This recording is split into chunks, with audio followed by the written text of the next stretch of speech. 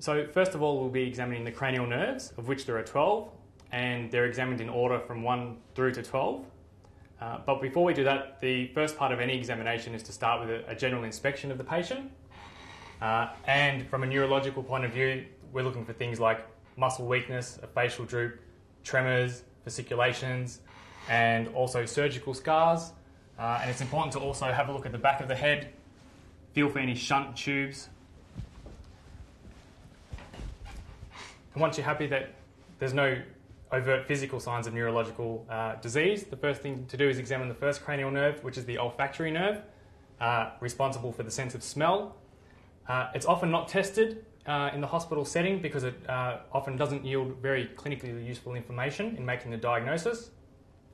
So the next thing to do is move on to the second, third, fourth and sixth nerves, which all control vision. And the most important thing to do is start with a general a gross assessment of the vision. So you can ask the patient to say, can you see all of my face? What colour is my tie? Purple. Good. So you know that vision is largely intact. And then we use one of these, which is a Snellen chart. And for this, we're testing how far down the chart the patient can read. And for this exam, you're allowed to leave the patient's glasses on because refractory errors in the lens don't count as a neurological diagnosis. So the first thing to do is get the patient to cover one eye, hold the chart about 30 centimetres away from the eye and get the patient to read the lowest line they can read. 937826. Good, and then cover the other eye. And again.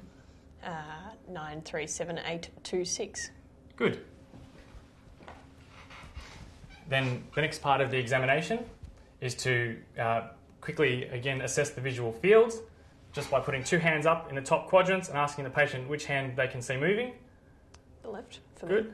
And the other side. On the right. Good. And then the lower quadrants, same test. Right. Good. Left. So again, there's no gross deficit in visual fields, but they should be examined in more detail. So once again, with the patient looking directly at my face, I get them to cover one eye, and with my hat pin or my finger, I just get the patient to tell me when they can first see my finger coming in from each quadrant again. Yes. Good, and hopefully it should correlate. Yes. Good, with my vision. Yes. And the same thing would be performed for the other eye. So the next part of the second nerve examination is to assess the patient's blind spot. So again, cover one eye, get the patient to stare at the tip of the pen and tell me if it disappears. Yes.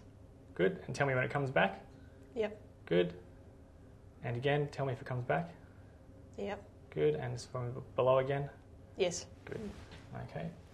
So assessing the blind spot will pick up things like a central scotoma, which can be associated with multiple sclerosis or optic nerve swelling. The light reflex is the next part of the second nerve examination, and it assesses the sensory component of the reflex. So we get the patient to take off their glasses for the first time and bring the torch in from the side, watch both pupils contract, check the other eye, and finally for a Marcus gun pupil. So normally with the torch shot in the eye, the pupil should constrict, but a positive Marcus gun test, the pupil will abnormally dilate. The final part of the neurological exam for the second cranial nerve is to check fundoscopy, but it's a difficult test to teach in this format, so we won't perform that today. The next part of the eye exam is the third, fourth and sixth nerves, which are all examined together because they all control movement. And again, with the pen, patient's glasses on, ask the patient to keep their head still, just follow the tip of the pen, ask them if they can see double or blurred vision, first of all. So do you see double or blurred? No? Good. And then move the eye, get the patient's eyes to move to the extreme vision looking for nystagmus. Good, and the other side.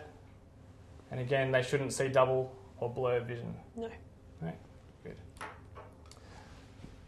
And the final test is to test the accommodation reflex, which is done by asking the patient to look at a spot far away, and then on my command to focus on a point about 30 centimetres from the eye, so look at my fingers, and the eye should converge and pupils constrict for a normal response. And that completes the examination of the eyes. So the next test is to test the trigeminal nerve, which is the fifth nerve, which controls the sensory component to the face, as well as the motor component for the muscles of mastication. And it's also the sensory pathway for the jaw jerk reflex and corneal eye reflex. So again, we test with test sensation to sharp pinprick and also to light touch with some cotton wool. And we test the three divisions of the trigeminal nerve, both sides. We just start with sensation first to the first division. So you should be able to, so it's important not to stroke the skin, but just light touch in all three divisions. Should feel the same in each division. Yes. And then again with pinprick, should feel sharp, and it should feel the same on both sides. Yep. Good. Each division. The corneal reflex can be done by asking the patient to look off to the side and just very gently bringing the cotton wool in and just touching the cornea, and both eyes should blink for a normal response. The jaw jerk is done by asking the patient to just slightly open their mouth. Good. Finger on the jaw and the little tap. And there should be virtually a normal response is to have no jaw jerk present. And the final part of the trigeminal nerve examination is to examine the muscles of mastication. So a quick look for muscle wasting of the masseter or temporalis muscle, and then ask the patient to clench their jaw, and you should be able to feel the symmetrical muscle bulk on both sides. The next nerve to examine is the seventh nerve, the facial nerve, which controls the motor component to the muscles of the face. And it's quite simply done by asking the patient to wrinkle their eyebrows. You should be able to see wrinkles on both sides. Hold them there. Close your eyes nice and tight. Good. Keep them closed. Good. Show me your teeth. Good. And finally, puff out your cheeks. Good. And a little tap to make sure there's no subtle weakness. And of course, it's also responsible for the motor component of the jaw jerk reflex.